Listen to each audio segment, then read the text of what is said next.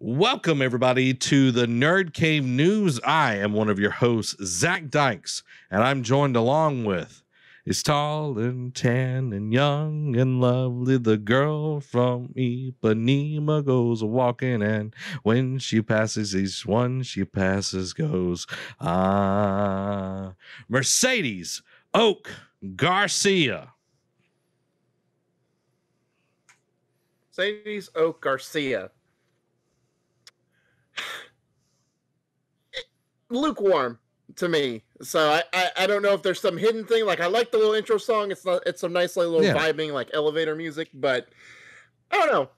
I don't know. Like, it's not definitely not bad. Don't get me wrong. Definitely not bad, but definitely not up there. Okay. Well, that's Trey's fault. I can roll with it for tonight. Murdoch said not feeling it. Maybe there's some hidden maybe Trey has some hidden meaning behind it that I don't get. So I apologize, Trey, if I don't get your the reason I picked it is because of the song, because that's actually a song. The Girl from Ipanema is like one of my favorite songs. So that's the reason I picked it. Other than that, got you. I just wanted to sing on string. Yeah. Hey, no, and I'll say you have those beautiful tones. So, as you should, after spending how many years in the music program at Troy. Guys, you can become part of the ship, part of the crew, the exclusive crew, that is, by going over to patreon.com, just like our wonderful crew members, Brandon Hicks, Richard Newell, Daniel Sanford, Rushing Water Yoga, the conductor, Marilyn James, Martin Sager, and Brittany, the Granny Bee Harrison. Derek, where can they find the Nerd Cave News? Where, you might ask? Well, it is quite simple. You can find us on the Nerd Cave News on a variety of platforms such as Twitch, YouTube, and TikTok. Watch us live each and every week for our pre- and post-show shenanigans, or go over to YouTube to watch the replay of the show. If you like bite-sized nuggets of gaming news, check us out on TikTok. Search Nerd Cave Network on any platform, and you will find us. I threw Derek for a loop because I normally let Derek do the Patreon. Do the Patreon, yeah. I was like, all right, so he's doing it this week. And then you thought, wasn't ready for this one. Guys, during the month of June and July for Game Club, we're doing Horizon Zero Dawn, the complete edition. You still have time to get through Horizon Zero Dawn. If you just... Yes, you can and still we be a have part of the conversation. Not one, but two channels over on our Discord talking about Game Club, where you can share your clips, share spoilers if you want to get into spoilers territory and everything. And once we finish Horizon Zero Dawn, we're going to do kind of a big discussion on it, and bring in people and just have the community talk about the game and everything. That's the thing that I'm looking forward to, is getting a time to talk with everyone that's been playing the game, their experiences, their best moments, what stuck out to them. Because I always loved doing that in high school, and in college, me and Derek would constantly talk about video games. So, that's. Oh yeah. When we should be doing music history homework, we we did discuss video games, but it's okay because we got the work done regardless. And I slept many times, and if the love of your life said, if Derek would channel his inner Spanish it would Chiquita, land. I think I would land. I think it would. I think Derek could. He wears a crop top polo, guys, and he's got tassels. Yeah, you got one tassel, but you have an assortment of tassels to go with your various crop top polos. Okay. He does. I do. So got one in every color of the rainbow. The rainbow. Man, we've got a bunch of Skittles. I didn't notice all these links. Okay. Well, let's get into the gaming discussion this week, guys. Yeah. Make sure while we're doing the show, chat with us. If you're watching the replay, let us know what you thought down in the comments below. I think we need Coco Cabana Coco Cabana. It's the place, Coco Cabana. Coco Cabana. It's time for the gaming discussions. Switch has announced an OLED model for the Nintendo Switch. Nintendo will sell the new dock separately. And if you haven't seen this, we're about to watch it, and then we'll get into the discussion because I want everybody on the same page, the same disappointment, all of that good stuff as we are. So let's take a look at the new Switch.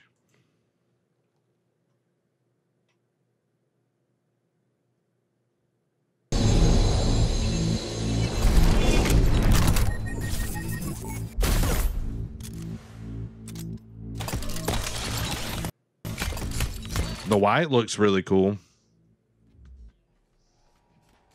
Yeah, I do like the color scheme they went for this. It makes it definitely makes it pop more.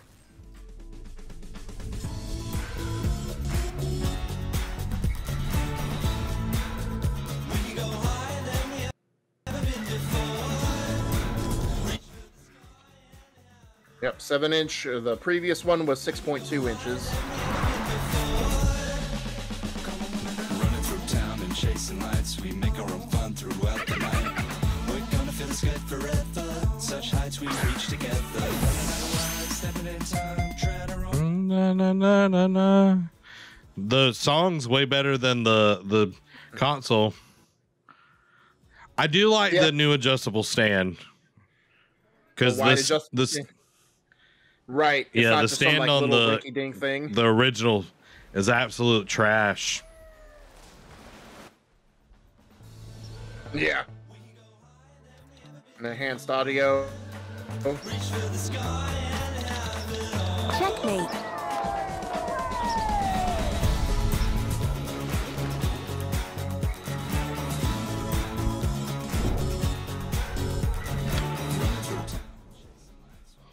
And the only thing update for the dock, a LAN port. Yeah, like when they showed the TV, I was like, oh, they're about to say 4K resolution. Psych.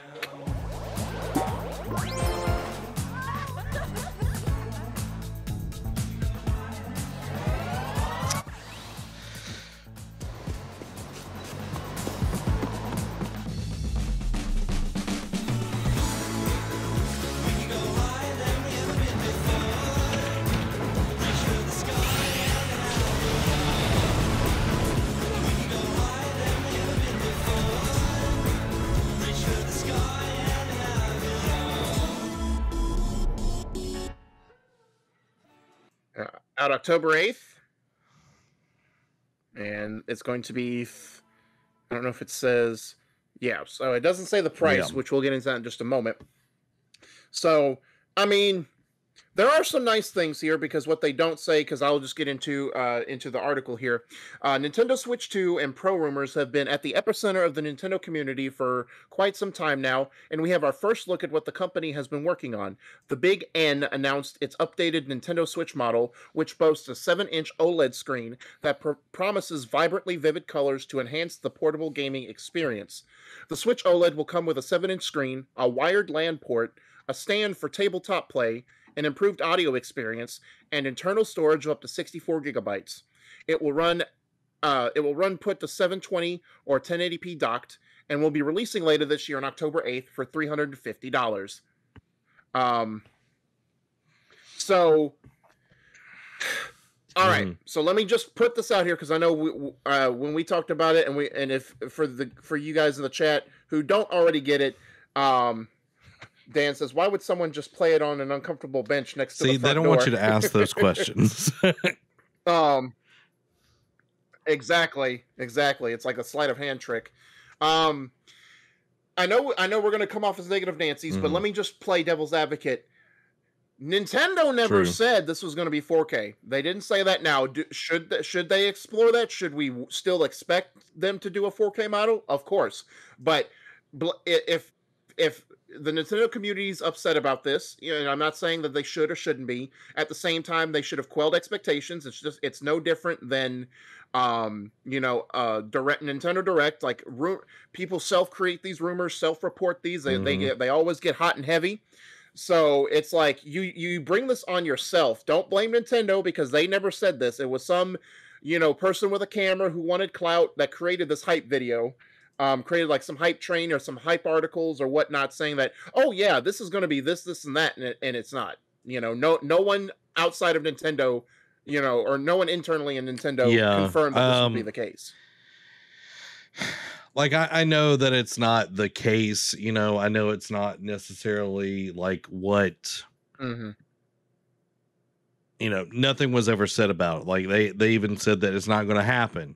Now it is happening. It just, it does feel like a half step. And it does. And, like I said, there are some nice things, like the 64 gigs of internal memory is nice because that 32 gigs goes fast. The better, I don't know, too much about the audio experience, so I can't speak on that, but, it is going to be nice. The 7 inches may not seem like much from the 6.2, but, it will make a difference, especially with the OLED screen, because if you had like an OG Vita that was OLED, how much that thing popped, so it should get the same kind of experience from the Switch. And the only thing, and I'm indifferent about, is the wired LAN port. Like cool, like it's with modern consoles, because a lot of the modern consoles have a LAN port already. At the same time, it's never been Nintendo's MO. Like, why are you in it? And with the Switch of all things, right? Like, they could have done it with the Wii. They could have done it with the Wii U. Because it was just strictly for in-house use. But the Switch, which is whole shtick is to be on the go and at home. It's like you put in a LAN port, and like, yes, for those people who are hardcore on Smash Brothers and Mario Kart and like big online games, yes, the wired LAN support is crucial because it helps with lag. At the same time, it feels like it's not needed for what the Switch I would disagree, just because Nintendo's online service is trash. So improving on it by having a LAN port so it is not based off of Wi-Fi, I think will be a help. I don't think it will fix the inherent issues that are with the Nintendo online service and everything. But it will make downloading games faster. It will serve better connection when you are playing online multiplayer games. That's the only reason to have it. It doesn't, make your games look better. It doesn't do anything like that. There are definitely like nice things like the OLED. Yeah, the best handheld that's ever lived had an OLED screen. The Vita. Guess who's now mimicking the Vita? Yeah, because it was the best. Nintendo. The best around. I like the new stand, and like you were saying, like there was never promises that will be 4K. It just makes sense that it should, Yeah, especially in this day and age, especially when we have the PS5 and the Series X and S, which can support 8K. When there's not even 8K TVs that much out in the wild, it can support 8K. They're future-proofing themselves. And like I understand they're trying to make it affordable. Like this console's like $350, right? Yeah. So like they're trying to stay in an affordable range for people, which I 100% support and agree with. I just would love to have seen something a little bit more powerful. And I think that's the majority of the people that are looking at this. They just wish there was something a little bit more powerful. And there was another thought that I had with the port.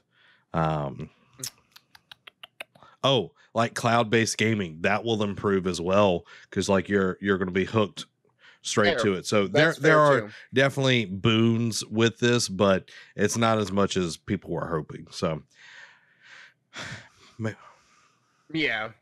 I do like because we talked about I do like the fact of people are Nintendo's like, hey guys, you play you don't care about the upgrades for the OLED, but you like the wired LAN part of the dock. yeah, You can I order the like that dock as well. separately, I was so. curious to see that that they're going to sell the dock separately, because like they're not Yeah. necessarily enhancing the dock other than the Ethernet port that they're adding.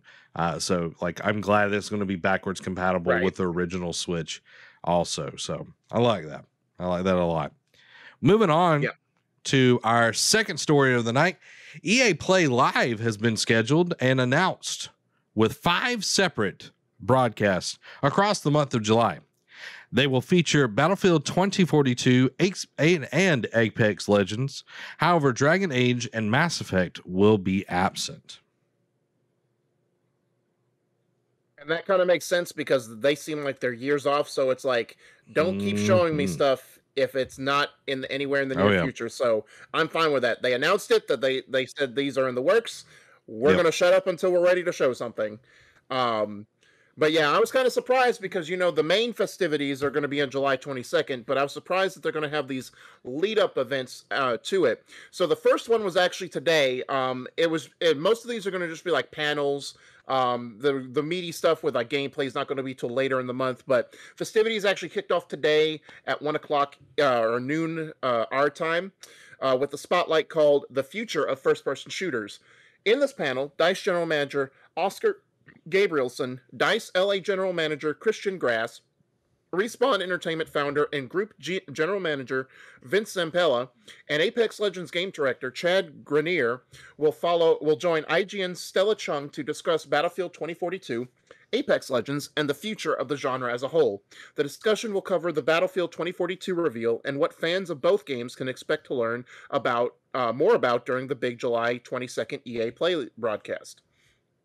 Next up, on July 13th at noon Central Time, is another spotlight focused on independent studios. In the discussion hosted by Todd Martins of the Los Angeles Times, Hazelight's Joseph Ferris, Zoink's Olav Redmalm, Silver Rain's Mel Phillips, and Abu Bakr Salim, and Velen's Guha Bala will discuss games like It Takes Two, Lost in Random, and Knockout City, as well as the important role independent games and studios play in the video game industry.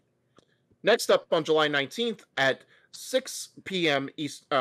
Central Time, EA Sports and Madden NFL 22 development team will hold a panel hosted by play-by-play announcer of the Madden Championship Series, Nick Mazesko. He'll be joined by EA Sports' Sean Grady, Tom Lischke, and Andre Weingarten to discuss the development team's vision for Madden NFL 22's franchise mode. The mode was largely planned last year for its lack of updates and innovation. And the team hopes to discuss how the community's feedback shaped its focus on the mode. If you'd like to learn the basics of what Madden NFL 22 is doing, both in and out of franchise mode, check out our in-depth preview here. The final EA Live Spotlight kicks off on July 20th at noon Central Time and will once again feature EA Sports. However, this time Electronic Arts is being cryptic about just what will be featured in the spotlight. You can see the full description from EA below. Quote, "Look, we're not allowed to tell you much about this one yet. Sorry. But we can say this spotlight will highlight an extremely cool new addition to an extremely popular and long-running EA Sports franchise. We may have said too much already. Just keep your calendar free, okay?" All of these streams culminate with the big show on July 22nd at noon Central Time. This final live stream from Electronic Arts, hosted by WWE superstar Austin Creed, will feature, aka Xavier Woods, will feature a strong focus on games with new gameplay reveals, some giveaways, and, quote, other surprises. The flagship show will go for about 40 minutes, and while EA is playing its cards close to the vest for now, it is promising new information about Battlefield 2042 and Apex Legends, first gameplay of Lost in Random, and, quote, a couple other games to highlight as well. That's a lot. It's a lot going on. Yeah. Normally we just get about it in past years when they've done EA events, It's just like, look, they do a lot of pre-show and then do like an hour of like a main show. But it seems like they're taking a whole month to talk about different things. And I like how they're giving like panels, their own time instead of just like chunking them off to the side. And, people who want to watch that will join in. I want to know their Cryptic Sports announcement because it's like a long running franchise. And it's like, well, we know FIFA, like we already know they're bringing back college football unless they're already ready to talk about that already, but that's still a few years away. I'm excited. I'm definitely excited for the main one on July 22nd to see 40 minutes of gameplay stuff. So I'm looking forward to see what they're going to bring.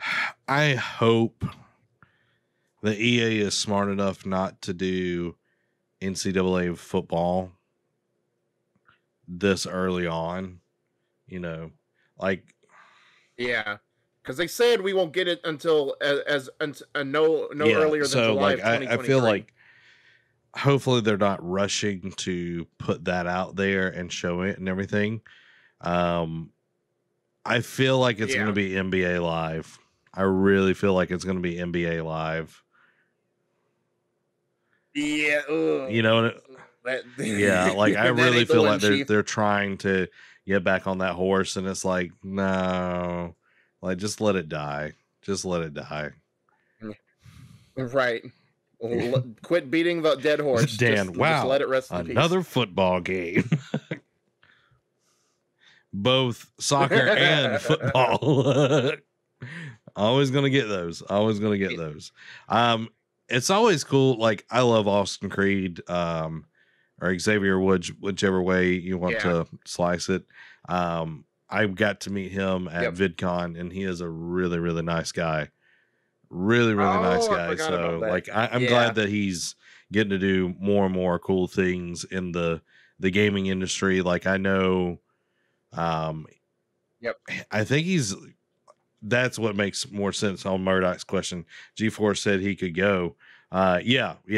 So I'm assuming it's going. Oh, okay. It's going to be he was part of G4. A plus for G4 to get more eyes on their content and everything, which I like 1,000%. I have been watching just Sessler stuff because like he's the only one that I really care about, Adam Sessler, and just like his kind of takes on some of the news and everything that's been going on. Like he did a really good kind of dive into Halo and why it's important and how Infinite can actually be good. And it was really good. So I've been enjoying it. I've been really enjoying it. Get to just hear him talk about games because he's just so passionate and just well spoken. Like he's a writer at heart. Dan. But here's the twist. Twist. It's not football. It's football. True. Football. Hey, but Knockout City is amazing. It's so good. Fantastic. So, and I meant to go get some money cards to buy it because I think I'm actually going to buy the full game. And you should too. We're not getting paid to say that. You should get it as well. It's really good. Yes. Moving on to number 3. This is also some EA news because EA owns. No, does EA doesn't own Dead Space?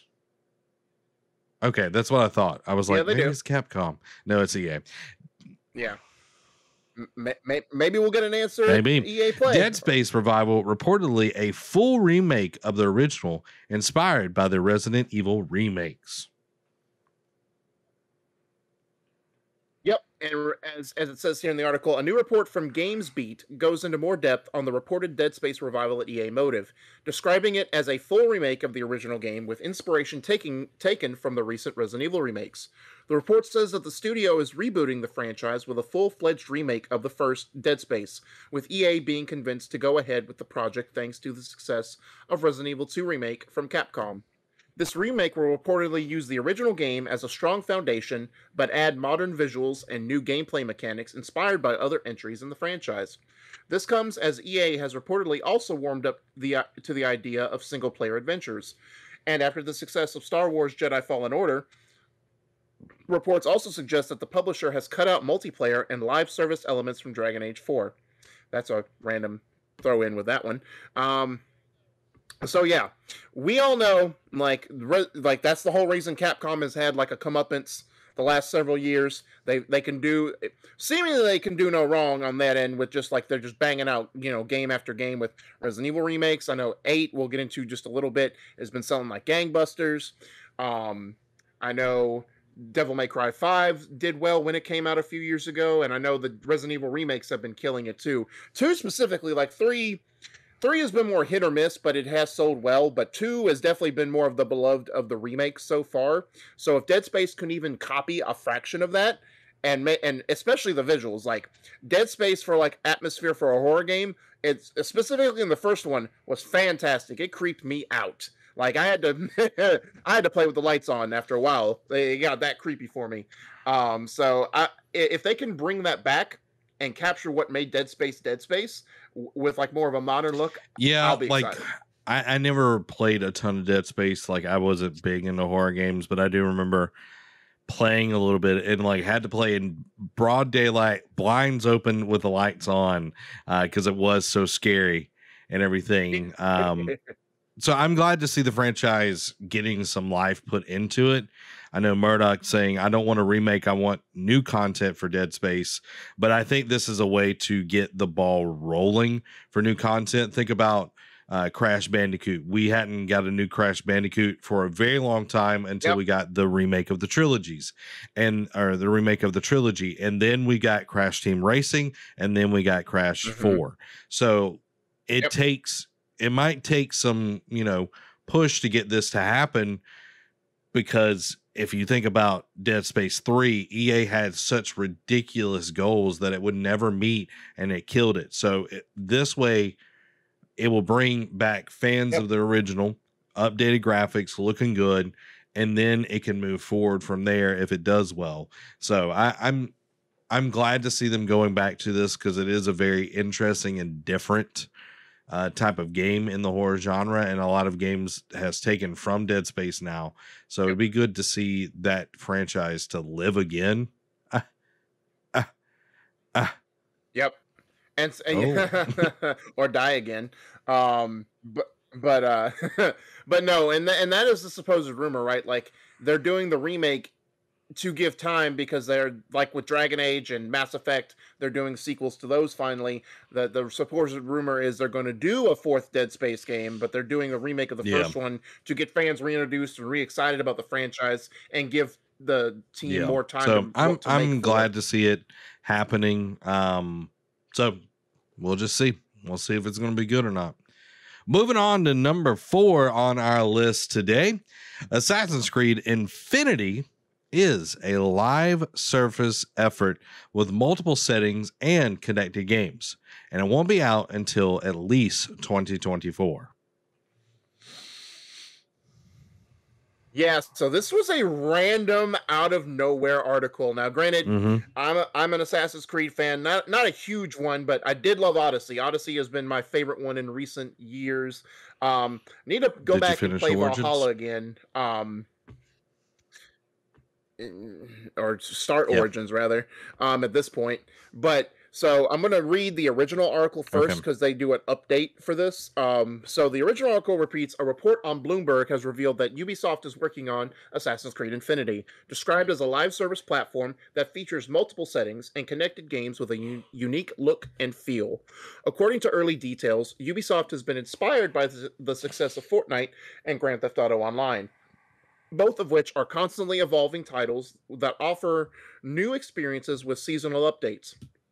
Furthermore, the project is being handled by Ubisoft Quebec and Ubisoft Montreal. Jason Schreier added that Assassin's Creed Infinity details are still thin on the ground, but he speculates it's a type of hub that allows gamers to play multiple entries in the franchise, regardless of how big or small they are. Quote, whereas Assassin's Creed games each unfolded in specific historical settings, such as ancient Greece or Ptolemaic Egypt, Infinity will contain multiple settings with room to expand to others in the months and years following its debut, said the people who asked not to be identified discussing a project under development. Individual games on the platform might look and feel different, but they will all be connected. Presumably, this is entirely separate to whatever the next mainline Assassin's Creed game is, and since Infinity is allegedly not coming out until at least 2024, it's a long way off at this point.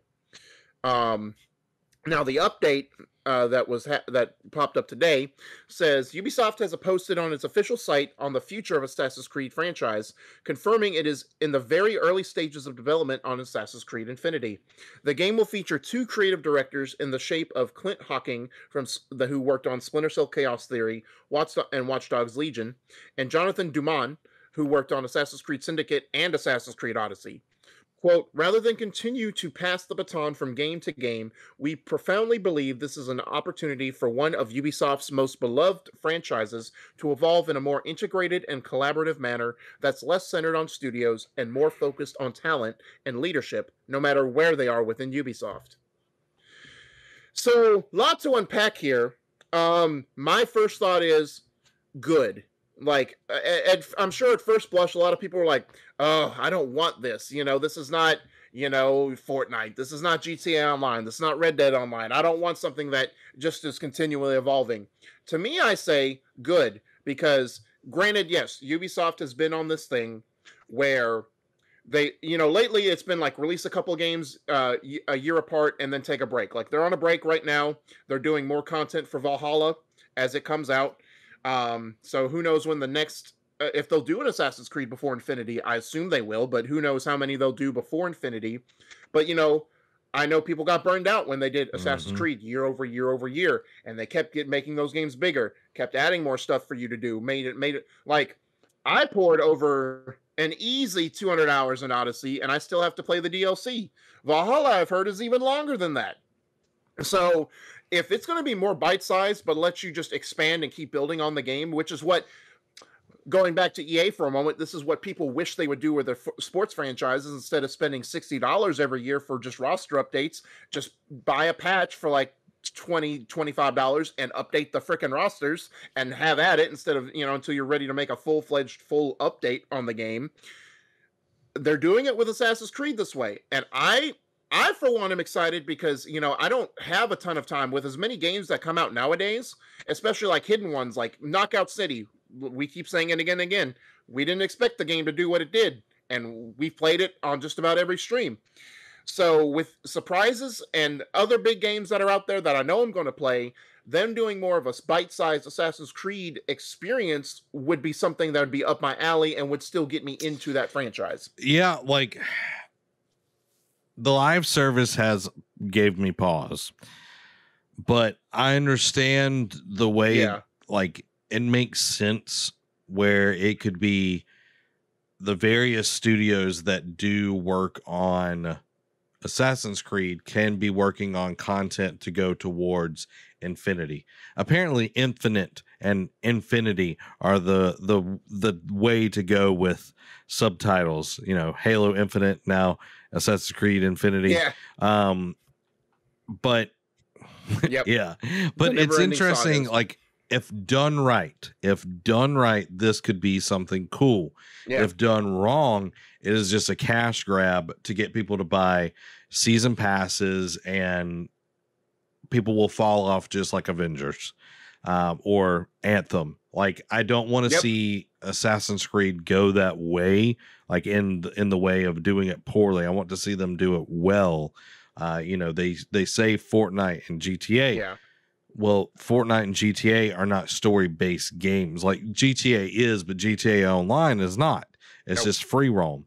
So it's going to be very interesting to see how they go about making this happen. But I would love to see, okay, well, you have a bite-sized story that is set in Russia in the 1400s. Okay, now you've got something that's set in America, during this timeline, and be able to like go different places, but you have an overarching story in the normal world when you're out of the, I want to say Artemis. That's not it. Animus. I was close. When you're out Animus. of the Animus, like having something that connect all of that through and everything, I think would be a great way to do it for sure. Yeah. Yeah. So, and it would be, and it would make, and it would not put some, like, yes, Ubisoft's got a ton of studios, and a lot of them work on, like for Assassin's Creed in particular, they have a lot of studios that work on it at one time, but this would Mhm. take a lot of pressure off of them to get all of this stuff for a huge open world game done in time Yep. for like whatever release they were planning, and instead reduces their workload and gives them a chance to make, to make the game vibrant Yeah. and to make And just it work, imagine like if it had multiple studios working on one single game and to either, get the base Yeah. game out or, have two working on the base game and then have two working on the next DLC, like you would have so much horsepower behind making it actually good. And I think that's the Yeah. biggest thing. And going to our comments real quick, Murdoch says Black Flag was my last one. Playing them all back to back became repetitive and boring. And like I loved Black Flag. It was kind of a different Assassin's Creed. It was very different. Yeah. I thought Assassin's Creed 3 was boring. Like I almost stopped playing after that. But Black Flag was really Yeah. good. Yeah. Syndicate was just awful in my opinion. Like it was really boring. Like I know they tried the different characters and all of that. And The like it dual was just boring to protagonist. me. I know Allie loved Syndicate. Unity I thought was okay. Like the new parkour system that they introduced was really good, but other than that, but once they took a break and then came back with Origin, like Origin was awesome. Yeah.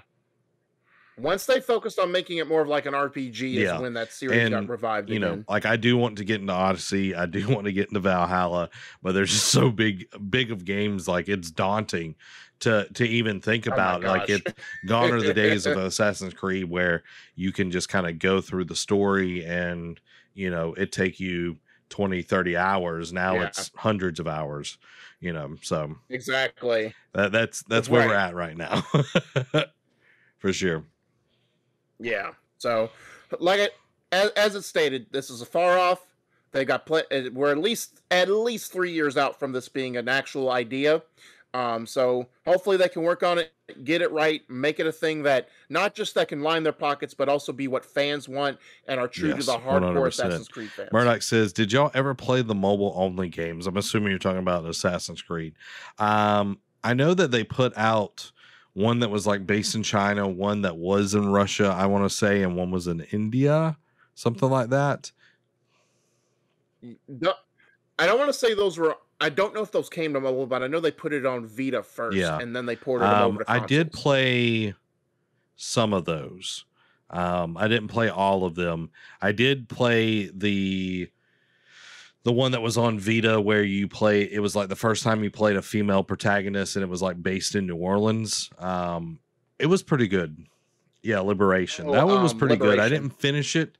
Kind of a running theme of me in gaming, but it was good. Like, it was the first like Yeah. bigger game other than Golden Abyss on the Vita. So, the Vita lives, guys. Yeah. Exactly. Dan says, Vita although I means feel the more recent game, I feel with the more recent games, there isn't much as an investment in assassination, which is what it was originally known for. Yeah, like I do agree with that, because like if a character is like above your level, you can't assassinate them. You can hurt them a little bit, but you can't assassinate them. Right. And that was one of the coolest feelings, is this like just murking somebody like out of nowhere, and even yeah. like the dual blades, like the hidden blades and everything, like they kind of nerfed it and they've changed some things as it's went along, but it's still a good game. But Yeah. I do see where you're coming from, Dan, and it has gotten away from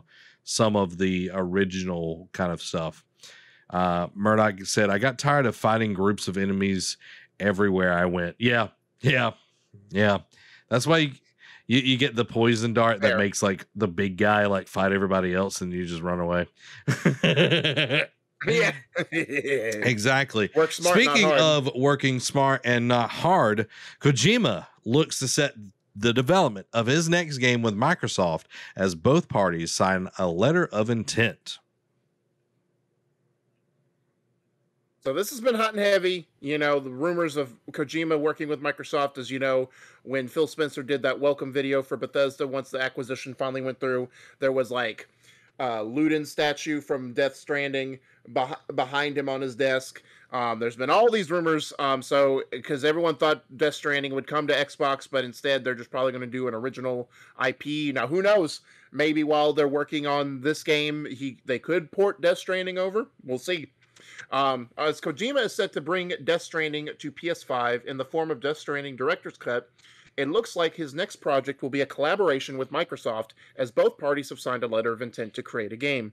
This comes from GamesBeat, who reports that both parties have signed the letter with the intent to work out publishing details on a new Xbox game.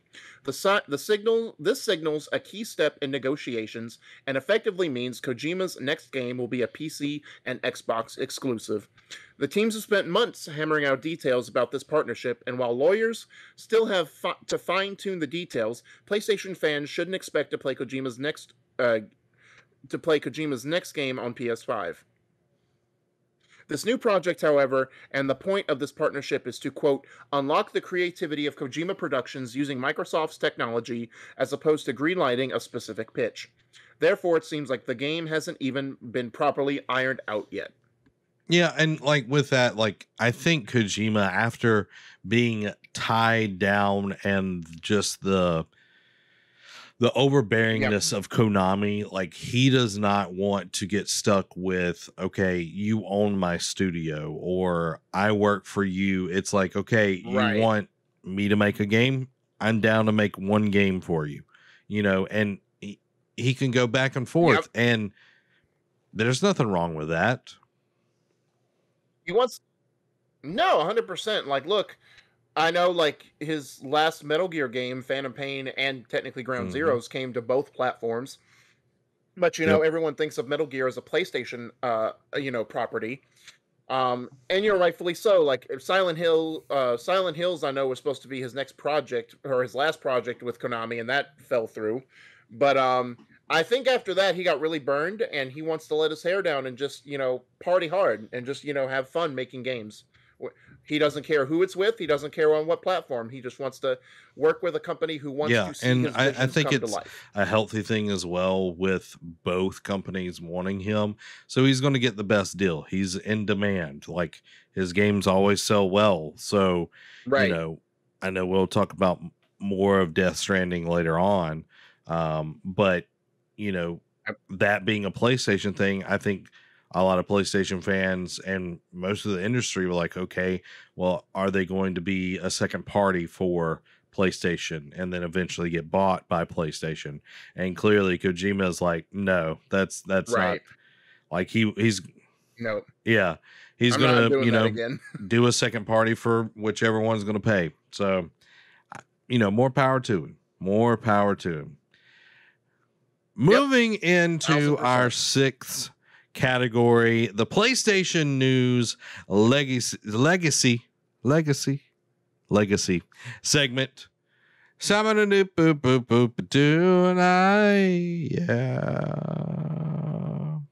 PlayStation News. First up, Among Us PlayStation release date possibly leaked for August 31st, and we'll be getting 3 special editions later this year. So I was hoping to kind of spoil some of State of Play news. I was kind of hoping when this leaked earlier in the week, and then they said State of Play, I'm like, maybe they'll make this official at State of Play. They didn't. So I'm hoping this is the true, because I mean it'd be soon if that were the case. I'm looking forward to playing Among Us. I'm looking forward to play it on PlayStation, and I would definitely want to. That would be definitely a several stream type of thing between us, if it works out. But if the special editions are intriguing, now I did sneak a peek at some of the prices, and it seems I haven't gone through what all it comes with, but the prices just at first blush seem a little outrageous. But let's get into that. If you're looking forward to Among Us on PlayStation 5 and PlayStation 4, then you're in luck, as there's going to be 3 separate special editions for the game. First up, the Among Us Cremate Edition, which retails for $30 and includes the base game plus all DLC and the following extras: retail exclusive downloadable content, 3D lenticular case, Imposter Syndrome sticker sheet by Alyssa Herman, one of 12 special Mira headquarter holographic access cards by Hanako Lambert, folded Skeld map poster by Canon Kasane, redeemable code for 6 PC/phone wallpapers by Amy Liu. Not your cup of tea? Then how about the Among Us Imposter Edition, which will set you back $50 and again come with the base experience, all DLC plus the following: retail exclusive downloadable content, the lenticular case, all the above, and then including Crewmate versus Imposter lanyard by Hanako Lambert, purple Crewmate plush by Hanako Lambert, Spinning into Space enamel spinner pin by Cynthia Herr, and limited edition Imposter Edition box. And finally, there's a $90 Among Us Ejected Edition, which offers a host of extra goodies in addition to the base game and DLC.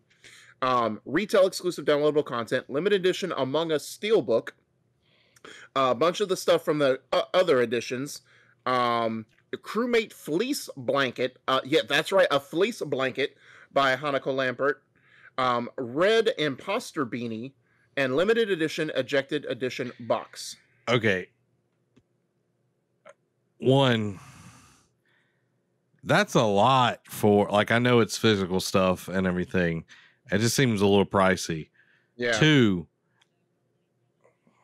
Yeah, no, when I saw that $90 edition, I was like, whoa. Two, I want to Okay, buy the $90 edition just because of the red beanie to give it to Amy so we could do the red hat gang. Right. Yeah. That's great. Murdoch's like, what artists are these people? No, not for Among Us, too pricey licensing. Yeah, like it's pricey. It is physical copies of the game, so I think that's where a lot of it is coming from, is that it is a physical copy. It's not just a online version of it and everything. I think the digital version, you will still get it for $4.99 or whatever it is. But like the physical version, I think this is the first time it's been physical, because I don't think the Switch version is physical. Definitely not the No. Has it come to Xbox yet? I know it's on Game Pass for PC, but it hasn't come to like Xbox a lot of it yet. like that's why they're saying like, oh, you get this kind of case with this, and then you get all of these stickers and all, you get the DLC, you get all of this. Like, it's kind of outrageous. I'm not defending them. Game is still funner at $20 or whatever it is now. It's $5. Like the game is like $5 on PC and all of that. So, it's for the people that are diehards that want the physical stuff. Like, more power to them. But I ain't buying it. I'm good with just the version that I've got on. I've got it for PC, my phone, and then I've got it on the Switch. So I think I'm done buying Among Us. But if you want to get a physical version, there you go, guys. You can drop some dollars and stab some people if you so choose. Moving on, guys. PlayStation's indie support team reportedly severely understaffed as Sony prioritizes blockbuster games. And I know this is something that we've talked about several times over the last few weeks, that PlayStation is ramping up them big old games. Yep, the moneymakers.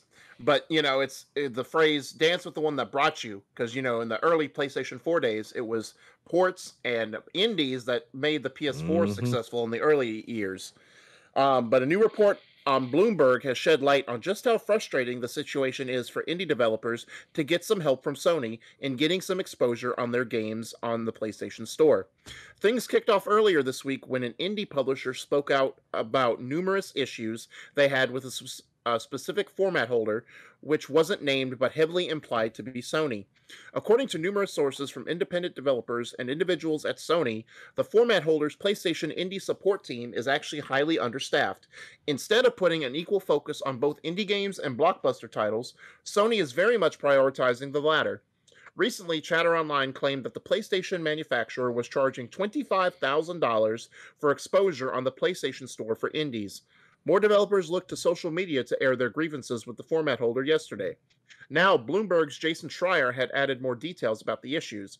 Quote, lots of talk and headlines about Sony charging $25,000 for store placement, but that's not what matters. The real story, as I've heard from both indie devs and Sony folks, is that PlayStation's support team for indies is severely understaffed. Their priority is big blockbusters. The developers who have spoken out against Sony's practices revealed that they sometimes had to wait weeks or months for a response from their contacts. They claim that this is completely different from what studios experience with Nintendo and Microsoft, who are far more willing to support and work with indies. Shuhei shaking his head. Well, Gio Corsi was over, the indie side of things with PlayStation for a very long time. Yeah. And he really ushered in, like you were talking about, the beginning of PlayStation 4. Like, he was more on the Vita side of stuff, but he worked with all the indies and everything. And you saw that it was a very healthy place for, smaller companies. And now PlayStation is just worried about the big people, the big ones. And then you were saying 25,000 to get, like, that is a lot to like that's a studio. Like, what is the ROI on that? It's like you pay 25,000. Are you going to make that up and more? Like, when you're a business, you've got to market, but you've got to be smart about it. Would their budget be better spent, marketing on Facebook or getting YouTubers that have larger, realms of influence, or Twitch streamers or whatever, and then just not wanting to really talk to them. And you have the juxtaposition of Xbox and Nintendo, how they're treating indie developers and everything, and how they're showing them love. And it's a far cry from where PlayStation was a few years ago, where they were known for that. But I know Nintendo has come out and they've been really good for indie developers that were struggling to get noticed.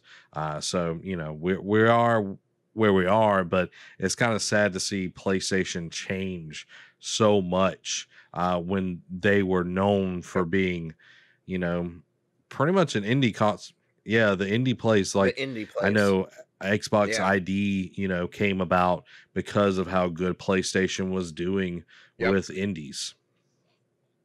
And indies, so that's where we are. That's where we are. Yep. So, hey, as long as we're getting love from someone, because I know Nintendo does exclusive directs sometimes for just indie games. So, at least they're getting love from somebody. It just is sad that it's not also including PlayStation at this point. But hopefully that'll change. Full of grace. Moving on to our next bit of Sony news. Sony hints that more director's cut style of games could be on the way. Yeah, so we'll get into it later, but they first announced Death Stranding Director's Cut at the Summer Games Fest. Then they recently just showed off Ghost of Tsushima's Director's Cut and Zack's never-ending battle with finishing that game. Exactly. They said that they will be bringing Ghost of Tsushima's Director's Cut on PS5 and PS4 this summer, but its head of Worldwide Studios has hinted that this may not be the last of its kind. Speaking on Twitter, former Guerrilla Games overlord Herman Holst had the following to say, quote, one of my favorite open worlds to explore, now with even more to see and do on a whole new island. Our Director's Cut releases will all offer new content, and on PS5 will leverage the hardware's advanced features. Notice Holst seemed to be talking about Director's Cut games in the large sense, specifically mentioning releases with an S. This could just be a typo on his part, but to be fair, we can definitely see this sort of thing garnering steam, as there's plenty of features to be squeezed out of the PS5 versions. Yeah, like, yeah. My thing, about saying my thing is like, look, if you're going to keep adding stuff, like if you're going to do, because, you know, this is kind of like a Nintendo thing, right? That we've seen from what they port from their Wii U versions to the Switch version, like Donkey Kong Tropical Freeze, Super Mario 3D World, plus Bowser's Fury, Mario Kart 8 Deluxe, like all the things, Yoshi's, well, not Yoshi's Crafted World, that's a new one, but a lot of the ones they ported over are not just ports, they add in new stuff. So if PlayStation can copy that, and specifically their story-based heavy games like Ghost of Tsushima, you know, if they add in more story to get you to go back into that world, I am perfectly fine with, you know, if they do like Dreams Director's Cut, don't know if I'll invest in that again, but you know, if they do Last of Us Part 2 Director's Cut, you know, they do, well, what else? Days Gone Director's Cut, or you know, what have you, any of their big games from the last several years, God of War Director's Cut, I'll buy it again gladly. Excuse me, I was yawning. Murdoch, they kind of answered it. Yeah, they're trying to get whatever money they can, but I feel like they're in a position where they're having to put stuff on the PS5 to get people that have bought the PS5 to stay happy. You know what I mean? They don't have a lot of stuff coming out right now for it. So it's like, okay, what can we port? What's an easier way for us to port? And let's add a little something. Ghost being kind of the different there.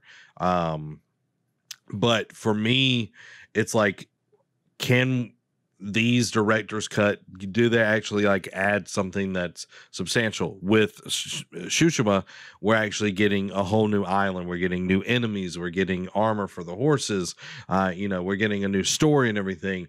You know, with Death Stranding, it's probably going to be the same thing. It's just ported over, looks a little bit better, probably uses more, you know, of the features of the PlayStation 5.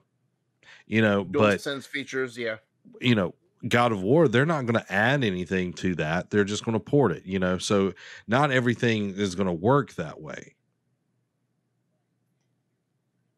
Right. And here's a key difference. Nintendo, when they do their ports over, now granted, yes, they're good, they're great games, but Nintendo's actually more money grubby because they don't give you an option to buy the extra content separately. They're just like, pay $60 again. Whereas PlayStation, at least with their, we'll get into it with Death Stranding a little bit more, but with Ghost of Tsushima's Director's Cut, you can buy, if you have the PS4 version and just want to buy the Director's Cut directly on PS5, you can pay $30. If you want to just buy the Director's Cut on PS4, that's $20. And then the upgrade to the PS5 version is going to be $10. They at least give you a cheaper path. You're not just paying $60 again, or in this case, $70 for the PS5 version, unless you don't already own the game. So at least they're giving you a cheaper way out. They're not just charging you $60, $70 again for this. Yeah, for a and game it's with a little more bit of like content. a DLC pack and everything. Murdoch says, I love Ghost and I will play more of it since it has substance, but would much rather have a 2 than an addition. So a second one rather than addition. And I agree. Like, I would take a second game over a DLC pack, but it's going to be a long time before we get a second one. So I'll say people forget, like it's not even it's so not I'll even take a year old yet. some additional stuff while you have a portion of the development team still working on doing, and we're fixing to get into it, you know, doing updates, you know, adding more content, but you know, before they move into the second game, which I've highly think that they will do. I don't think, you know, it having that big of a success, they're just going to do a one and done on, you know, on Tsushima. So to be fair, like, yes, with what we've talked over the last few months about them ramping up, like pumping money into their studios to build their teams, to do more projects at once, to do all this, that's going to take time, especially if they're now just doing the ramp up. Like, yes, some teams have already started building over the last couple of years, but you know, stuff like this takes time, especially for these huge blockbuster games. Like, Horizon Forbidden West, the next God of War Ragnarok, like whatever the next game from Naughty Dog will be. Like this, it takes time. So they need, like you said, tie this over until then, I guess. Like, and that's 100% what they're doing.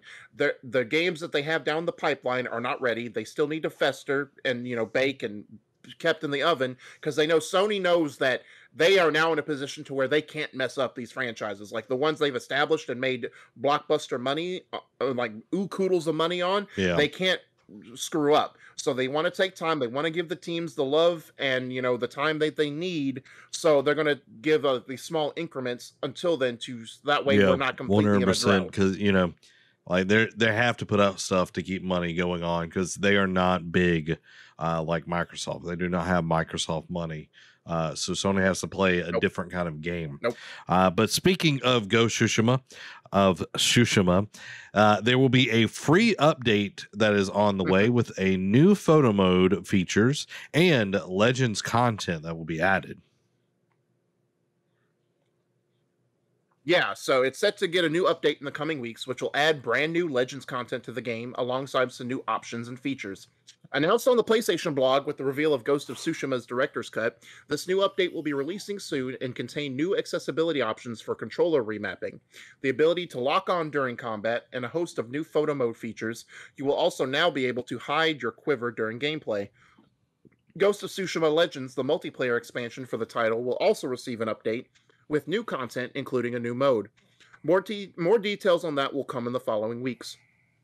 This is all incredibly exciting and will be free to all players. However, those looking for a more meaningful upgrade will want to pay attention to the Director's Cut, which comes with PS5 features, upgrades, and more. So, very vague on that, new mode, photo mode, and they kind of touched on this in the Director's Cut reveal, but it's nice to know that we don't have to wait till the Director's Cut launches to get these features. I'm intrigued to see what the new Legends mode will be. Hopefully we find out, maybe next week, because if they say it's soon, that means it's probably before the month ends. So I'm hoping in the next week or so they I still need to play the Legends mode. Like, I feel like once I'm finally done with the story, we need to get me, you, Murdoch, and Brandon on it so we can go through all of the Legends mode and enjoy it and everything. So but I am glad that it is a free update, that they're adding more to it, and that they're not just like put out Legends and then that's it, that they're going to add more to it, because I know a lot of people really like Legends. So the more content that comes to that, the better. Like, they're wanting games that can live longer. That's how you do it. You put it out, and not just single player story, but stuff that people can play together with their friends. Today 1,000%. Was a state of play. So we've got some state of play news that we're going to cover with some trailers and everything. So we're going to watch some of those. First up is new Lost Judgment gameplay premieres will give free next-gen upgrades to those who purchase last-gen's versions. So let's take a gander at this this Lost Judgment. I don't know literally anything about it, but it is. Well, it's a sequel to the Judgment game from a couple years ago. It is rated M, so hide your babies, hide your all those. Your Honor. Hide your eyes. In a warehouse, about 3 days ago, a body turned up in Yokohama. Oh, maybe you hadn't heard that.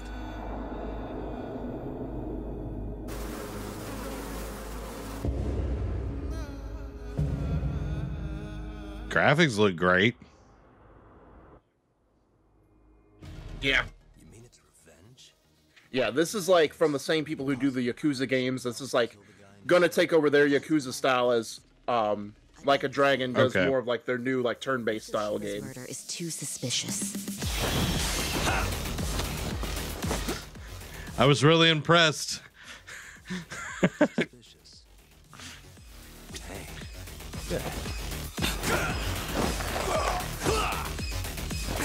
Get him, Yagami bot. Take a nap. This race is mine. Yeah, as you can see here, it still entertains like the wackiness of the Yakuza mini games.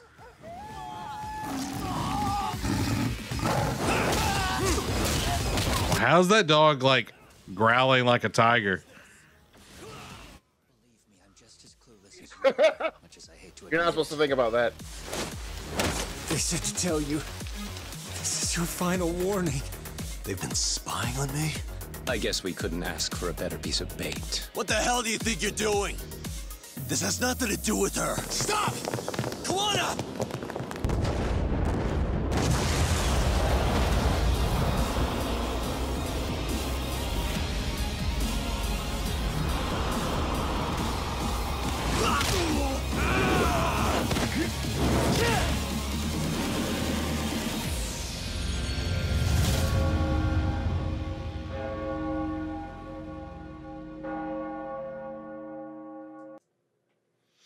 Okay. Demon Shiba Inu. Don't know what that means, Dan. Do you know what that means? Not a thing. Like the cutscene, the dog. Oh, okay, I got you. Okay, there's like a demon in him. That makes species of the dog. Okay, so like the game looks really good in the cutscenes, and then it looks like super, like it looks like Yakuza, like no doubt about it. And like I've never exactly. I've never been a Yakuza fan, so like it is what it is. Like if you're into those games, more power to you, you know. But yeah, New Lost Judgment comes out September 24th, 2021, guys, on PlayStation 5 and PlayStation 4. So if you're into it, get it. Get on it. Doggone it. Our second bit of state of play news. Let's check our chat. Murdoch says, I own one of those games, couldn't get into it. Yeah, I feel yes. Moving on, though, Moss Book 2 has been announced. I was surprised to see this on the docket because I haven't heard anything about Moss in so long. Because it was a VR only game, and while it will be on console, it said it will also book 2 will also come to PSVR as well as console. So let's check this out. We're going to watch a trailer of Moss Book 2.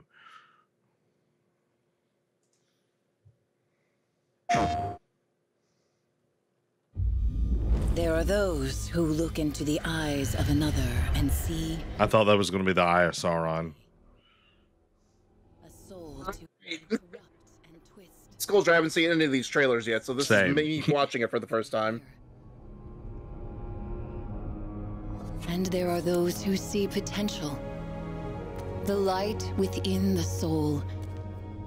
A chance to lift someone up to achieve the impossible. Their stories rise to legend.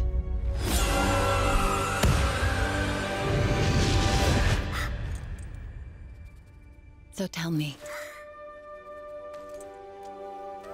what do you see in Quill? Because her story depends. Is this Studio Ghibli? Right. Like Spirited Away? Question mark?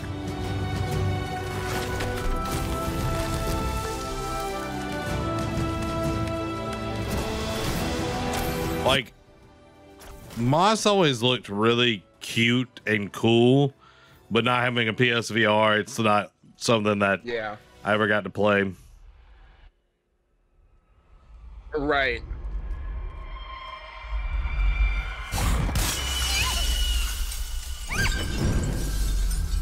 It's a hawk.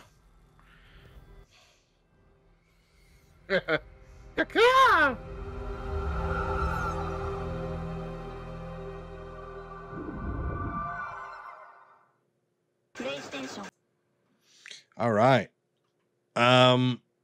You know, I'm glad that they're not giving up on this. I don't know how well the last one was like received or, you know, looked at and everything, but you know, I'm always down for, you know, more cute little animals and everything. You know. Yep. So They need PlayStation. One good thing, like Nintendo, they have a diverse platform for something for Moving everybody. on to the next announcement for the state of play today. Arcadegeddon. Yeah, Arcade PS5 gameplay was revealed, out now in early access. So let's take a look at this game that I cannot pronounce its name. Arcadegeddon. One interesting thing before you play the trailer. This is done by Ilphonic, who did the Friday the 13th game and Predator Hunting Grounds. Okay.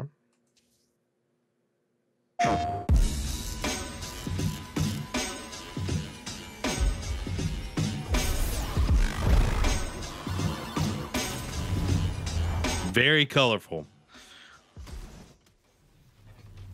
You're right.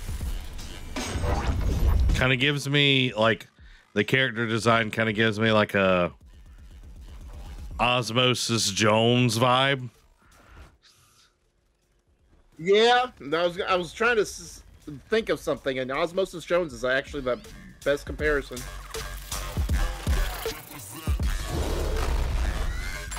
So is this like a Fortnite against the world with mini games? Like it's kind of like all over the place. Well, in the name, like Arcadegeddon, kind of, you know, possibly. It looks interesting. Oh my! Look at that loot. Yeah, I know. Like it has the potential of. Has like the potential of like being something interesting because it's not locked into one particular thing. The only thing that I can think of would be if it does all the things well. You know what I mean? Right. Like it can't just halfway do anything. It needs to have all the parts come together to make it. You know, like when all of that game. loot was dropping, it reminded me of Borderlands, Fortnite. like the amount of loot that was dropping and everything. Oh yeah, yeah. It looks interesting. Like after Knockout City, like I feel like I can't say anything bad about like something like this before I try it.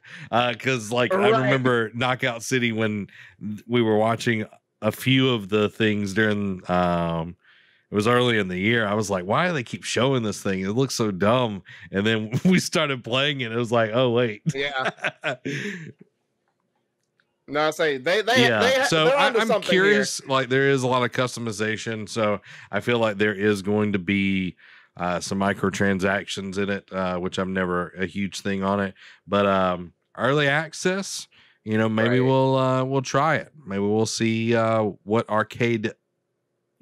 Arcadegeddon is like. So let us know what y'all think. Murdoch's like Splatoon. It had probably some Splatoonish ness to it. Yeah. So moving on, guys. Let us know what you thought about Arcadegeddon. But our next game that was announced is Sifu is now set for early 2022 release. And is this the one where you get older every time you die? Yes. This is that same one. It was supposed to be out later this year, but they had to push it back till early next year.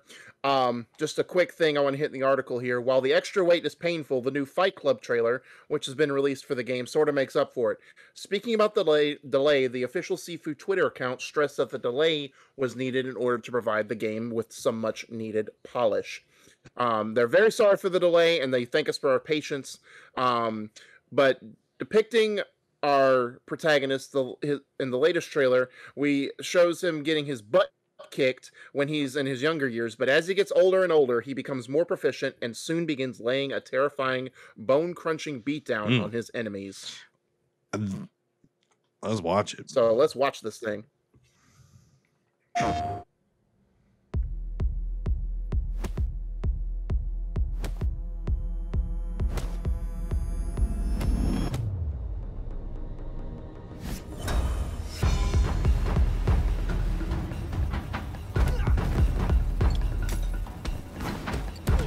I'm curious to see how old you can get. Right, because I mean, after a while, Yeah. you know, it's gonna run its course.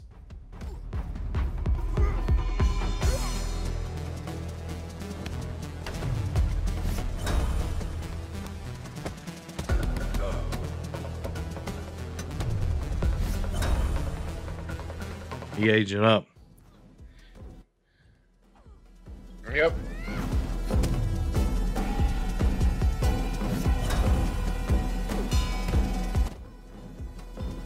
Dang. He getting on up there. Dan said Master Rosie's age and skill. All right.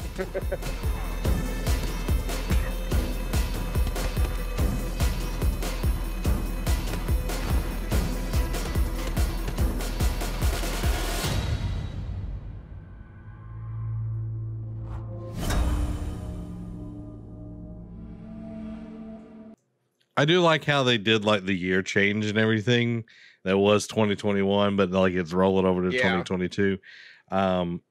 You know, we say it every time. Yep. I'd rather have a game that is delayed that is good than a game that is rushed and that is bad. Yep. This one is really interesting to me. It doesn't look like there's a ton of gore and everything, but I am really interested to see how the game works. Like, how old can you get? Like, do you automatically gain skills? Or, you know, it seems like it's like a rogue like where, you know, you're getting older, but you understand your opponent better. So, you know, I like that game. I like it. It looks really cool. And then Dan points out is like, although if you get too old, your skills might deteriorate, which that'd be an interesting thing. Making the game like the end game a lot harder for you. But yeah, like I'm really excited about that. Like every time I forget about it, and then when it gets brought back up, I'm like, oh yeah, that's that game. Like it's a very, very cool concept. Next up is FIST or Fist, Forged in the Shadow Torch, and has a release date that has been confirmed. Murdoch, y'all haven't apparently watched enough Chinese fighting movies. The older guy is where the fighting skills really show off. And no, I agree. Like that's where it always is like the older cats that can whip everybody's butts. Crouching Tiger, Hidden Dragon. Just saying. All right, let's check out Fist State of Play trailer. This is going to be on the PS5 and the PS4.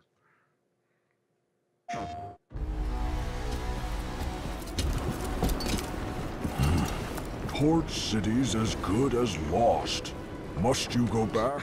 I thought this was Zootopia. Yeah. Zootopia? Zootopia, Dark Side of the Moon. Okay. Was not expecting a side platformer. Side scroller.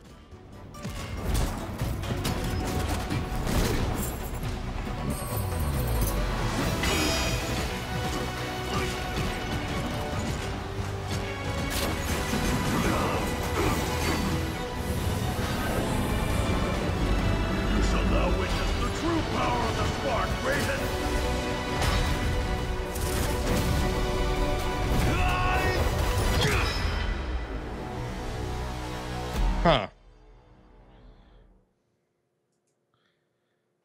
Yeah, Number like 7th. It being rated, I think it's rated like E. Like it being rated E, I thought it was going to be like a kid, like a very kiddie kind of game and everything. Like it looks interesting. I'm not a side scroller gamer by any means. Anytime I play them, it's kind of like a slog fest for me. But that did look really cool. Murdoch is like mechs, Zootopia combined with Final Fantasy and Power Armor. Yeah, that's kind of the overall look of it. You know, I don't know. What do you think, Derek? Yeah, no, I mean, for a side scroller, it looks intriguing. Like, I wonder if you could do something like give it more power or like give it more upgrades with your armor Your or your fist. armor upgrades or your armor enhancements. So yeah, fist. So hopefully they can let you be a little bit more creative with it. But Yeah. we'll find out in a few months. Y'all let us know. Are you going to get fist forged in shadow torch?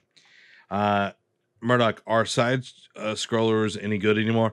There are some good ones out there. It's just, kind of depends on where you go for. Our next game up is Jet the Far Shore. Had a gameplay trailer unleashed. Let's take a check on that. All these games, I don't know what's going on, so we're kind of experiencing these for the first time ourselves, guys. This one was shown off. Like some of these have been shown off in earlier things from last year, but Jet I know was shown off when the PS5 showcase first happened back in June of last year. I'm sure when I see it, I'll remember it. Yeah, it had that weird trailer where like we didn't know what was going on gameplay wise. Oh, okay, all right, cool. I remember now. This is Jet the Far Shore, created by Super Brothers and Pine Scented, with a score by Scientific. Pine Sol, baby. One of a unit of aviator scientists who embark on an interstellar trip and alight on a mythic ocean planet where they dream of securing a future for their species. Yeah, that's what I was thinking. World serpent. Should I be concerned? Feelings of awe when we look up at the starry sky. Jet is all about motion, whether it's weaving through trees or jumping over obstacles. I love that sense of speeding through a remarkable natural space under a grand sky, and suddenly being in someone's helmet, boots on the ground. Jet's premise involves exploration and discovery. However, our design doesn't rely on combat or resource extraction, and the characters go to some lengths to tread lightly, giving indigenous wildlife a wide berth, striving to adapt and avoid conflict. As a Jet scout, you'll inspect living things and employ your Jet's tools to figure out what makes them tick. Occasionally, no killing, and you'll have to use everything at your disposal to emerge unscathed. Over the years, we've contemplated what might be on the minds of interstellar explorers, what might propel them, and what might haunt them. And so our story provides an occasional glimpse into May's dreams, memories, and visions. At heart, Jet is a laid-back and enjoyable exploratory action adventure set within an intriguing new science fiction cosmos. Jet has had a long road. For a few years, there were only 3 of us. Since then, this vision has been sharpened and bolstered by an all-star squad. We hope you'll embark with us.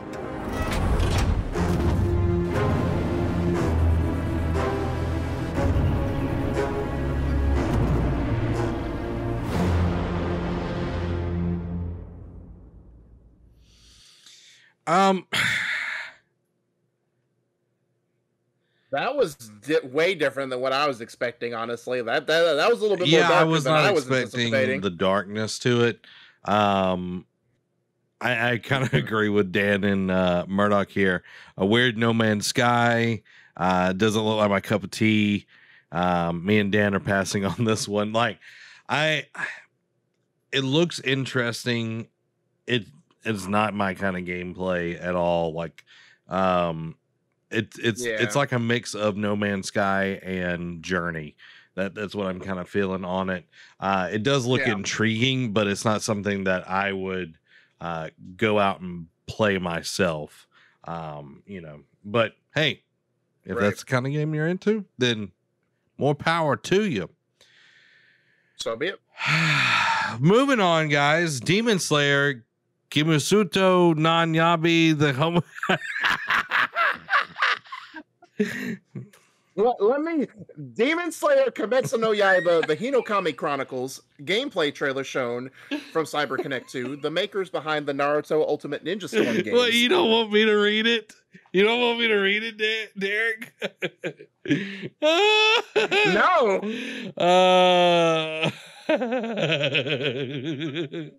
All right, let's take a look at this, guys. Oh.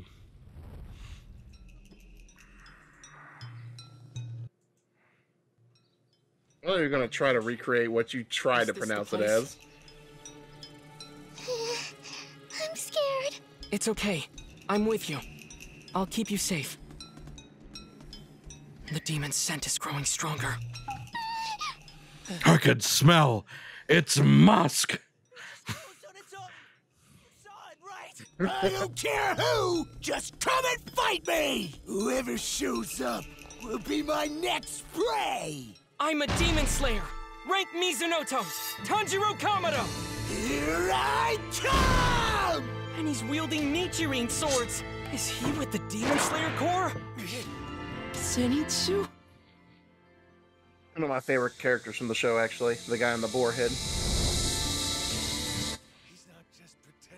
And my least favorite character from the show. Thunder breathing. Burst form. Thunderclap and flash. It's gonna feel so good to rip such a huge target to shreds! How could human wound me? Let's go. I'm not giving up. That's a way to get ahead in the game. Stay sharp. Give it everything Yeah. you've got. You can do it! I'll get my hands on that rare blood and reclaim my rightful place among the 12 Kizuki. Yes, I've got him now.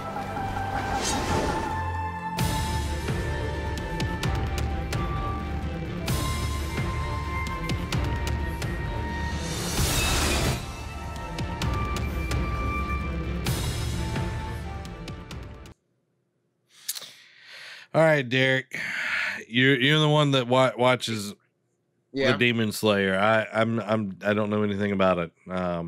I can try again to say the name if you want. No, please don't.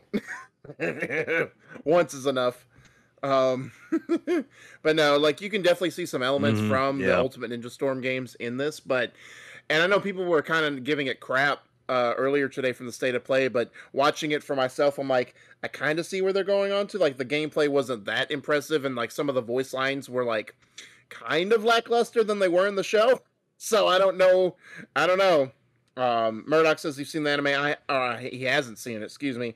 I watched it. It doesn't look like it lives up to the anime. I agree with you, Dan. It doesn't. The anime is good. Like, I'm not infatuated with it like everyone else was. Like, the movie was fantastic, but at least, like, from the end of season 1 into the movie, I at least see the potential of what the show can be. So if it just builds off of what the movie did, because it's actually an arc from the anime. It's not like just a one-off. The show will get even better. So, but I like it. But I do agree with Dan. Like, from what the anime did, is like the game does not repeat that.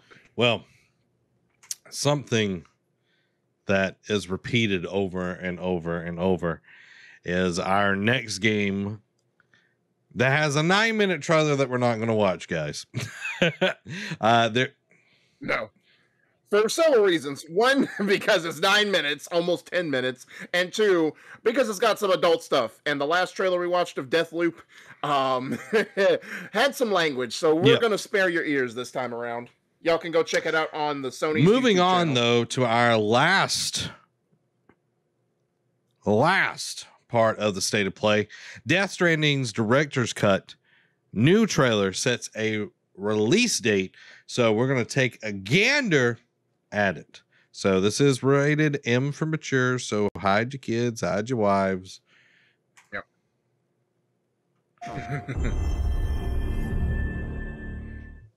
Once there was an explosion. A bang which gave rise to life as we know it. Then came the next explosion.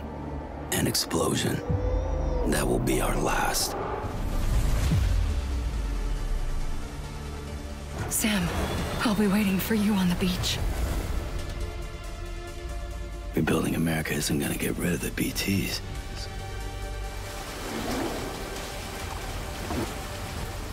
But at least we'll have hope. I'm a porter. I don't care about connecting anything. Bad. Okay. You see, I've come to understand the truth of the Death Stranding.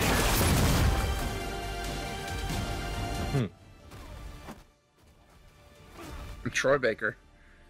Upgraded melee. Okay.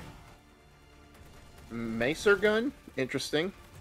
Oh, an electro shotgun. That's cool. Mounted machine guns. All right. Firing range. Ooh, for practicing. I like that.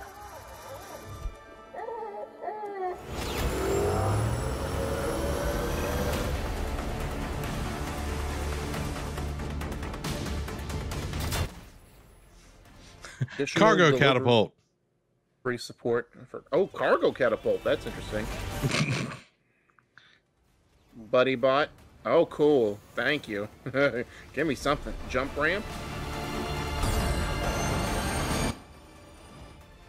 Fragile circuit. Okay. Oh, really? Interesting.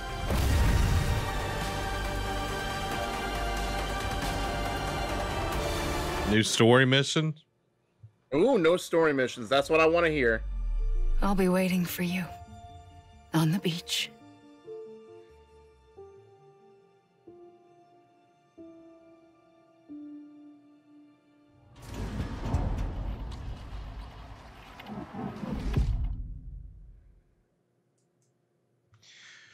All right. September 24th. So that's soon. I'll pull this just a second. Just get chat real quick. Murdoch said, I'll play this one day, getting some heavy duty equipment, says Dan. Do this with some good stuff. And Murdoch says, I'll wait for a PC drop. Isn't it already on PC? Yeah, it's already on PC. Yeah, so you can already check it out on PC. Now, well, I wonder.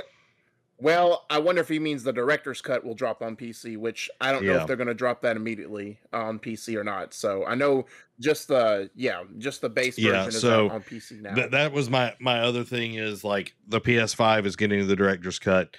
Do you think that we will see the director's cut come to PS4 and the PC, or will it be just a PS5 exclusive? Well, let me see here, because there's an article that discusses that. It's like Death Stranding players who currently own the console and PS4 are in luck, as the news that you can get the soon-to-be-released Death Stranding Director's Cut Digital Deluxe Edition on PS5 at a discounted price. The news came from the new store page for the game and was pointed out by Twitter user Wario64. The Digital Deluxe Edition will include, among other things, new in-game suits, new game power glove colors, additional BB Pod customization options, and a set of avatars in a digital mini art book and mini soundtrack PS5 app. Thankfully, that discounted price is quite discounted since the upgrade will only cost $10, as was pointed out by Wario64. This is similar to the other director's cut we know to be releasing soon for Ghost of Tsushima, though the upgrade will see players spending $30 rather than just $10. So it doesn't say it's coming to PS4, which is interesting because the director's cut for Tsushima is on both, but it's not saying that for Death Stranding. Maybe when we get closer, maybe they'll say it's for PS4 as well, but I guess it's a wait and see. Excuse me, guys. Hopefully it'll come to both, because like if I ever do get around to playing it, I would like to play the director's cut, because there are missions, there's multiple things that are being added to it, so it's not just a up-resed or version of it. It is actually way more to it. So glad to see that they're putting out a director's version. Right. And there's more to the game. I know a lot of people really enjoyed it. Kojima still don't understand majority of his games. That's just exactly. it. And our last bit of big discussion news this week, Sony indicates that it has more PS5 and PlayStation 4 updates to come this summer. Yep. After hosting their State of Play, it seems that PlayStation console maker isn't stopping there, as it has indicated it has more up its sleeves for later this summer. That's at least according to Sid Schumann on the PlayStation blog, who, while not outlining any specific plans for PS5 and PS4 owners, did suggest there's more in the pipeline. Another State of Play later this summer, perhaps? We can only hope so. Quote, stay tuned throughout the summer as we'll have more updates soon. And that's your lot, sadly. Yes, it's not much to go on, but it's tantalizing teaser nonetheless. Well, there you go. We might get something. So, yep. More to come. Stick tuned. You'll know. So, you'll know. Just listen to the Nerd Cave News. We'll take care of you, especially if it's Sony news. Exactly. Derek, let's move 100%. Into the quick hits of this week. Yep. So to kick off, we got some Destiny 2 stuff. Destiny 2's Solstice of Heroes returns now and will be running through August 3rd. Destiny 2, following that, they have confirmed a showcase for Destiny 2 for August 24th. Rockstar co-founder Dan Houser reportedly launches new game studio. NBA 2K22 release date leaks for September 10th, with Kevin Durant, Dirk Nowitzki, and Kareem Abdul-Jabbar as the cover athletes. Final Fantasy 1, 2, and 3 pixel remasters launch on July 29th. Xbox and Nike team up for exclusive new Space Jam shoes and companion controller launching on July 15th. The Witcher Monster Slayer mobile game launches on iOS and Android July 21st. The Dark Pictures The Devil in Me, trademarked by Supermassive. They always kind of do this right before or right after their next game in the anthology launches, this is probably going to be their next one after House of Ashes drops. Call of Duty Slipstream could be the name of this year's game. Final Fantasy VII Remake Part 2 will likely include features from Remake's integrated intermission chapter. The rumor going around is Pro Evolution Soccer 2022, which is Konami's soccer game, reportedly will be going free to play. Assassin's Creed Valhalla PC users can now use the DualSense controller. What? What's so funny?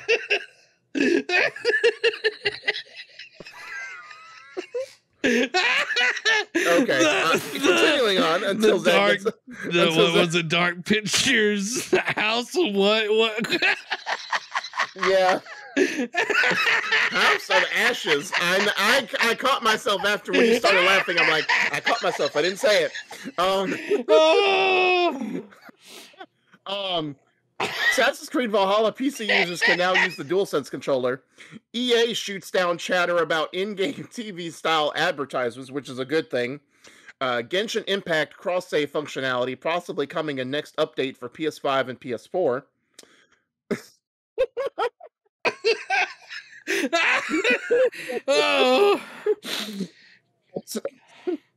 Oh, stop it. It's contagious.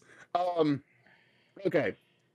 Atari Gaming is ditching the free-to-play and mobile strategy to focus on premium games for all consoles. Fall Guys Season 5 costumes leak will include Ratchet & Clank, Astrobot, Spelunky, and Kena Bridge of Spirits. A Plague Tale Innocence to get a physical release for PlayStation 5 and Xbox Series X and S on October 19th. Red Dead Redemption 2, Neo 2, God of War 2018, and Judgment joined PlayStation Now's lineup for July. Blair Witch VR coming to Oculus and PSVR later this summer. RoboCop Rogue City announced for 2023 from the developers behind Terminator Resistance, which launched January of last year. Mortal Kombat 11 support ends as NetherRealm moves on to next project. GTA 6 will reportedly have an evolving map, will return to Vice City, and reportedly launch in 2025.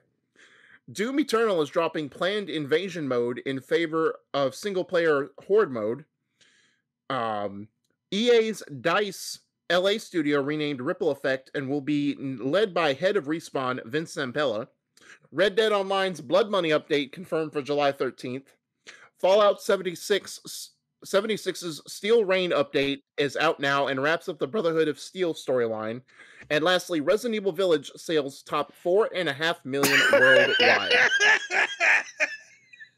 I'm trying to hold it together, but I just keep playing it in my head. And I'm like, what kind of game is that?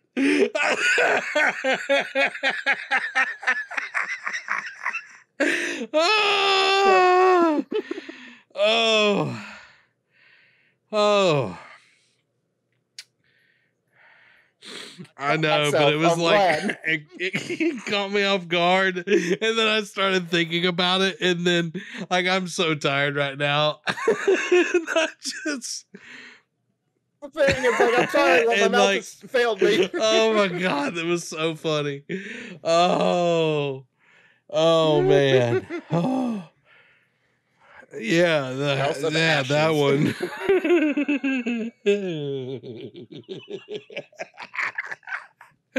Oh, well, guys, we hope that you enjoyed this episode of Nerd Cave News, your one-stop shop for all the video game news that you need to know.